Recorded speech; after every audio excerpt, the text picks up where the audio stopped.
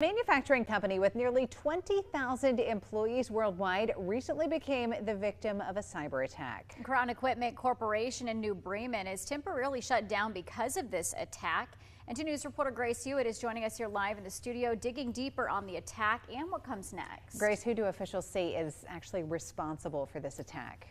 Well, the corporation says that who's responsible for this attack is an international cyber criminal organization.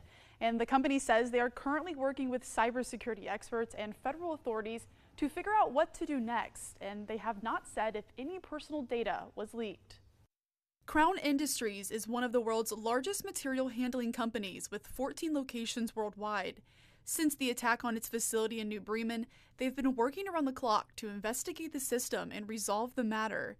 In response to the attack, the company says in part, quote, Crown reported that its ongoing security measures played a key role in helping to limit the effects of the attack.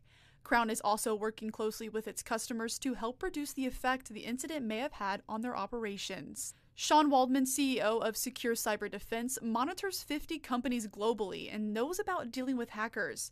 He says the reason this happens is because sometimes companies don't practice for this type of threat. They don't follow like some of the basic things like having a good backup plan, making sure that you've got good backups.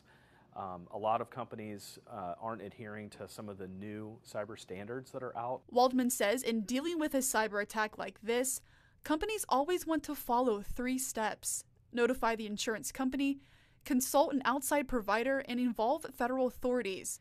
But most importantly, stay prepared. Having those written procedures down on what what your protection is, what you're going to do, make sure that you have like business continuity plans. The best prescription is being transparent. So be transparent, be upfront, be communicative, and just let people know what's going on in the path to resolution. And several employees at Crown actually tipped us off about this attack, and we will continue to follow Crown's progress as they try and recover. Live in studio, Grace Hewitt, 2 News.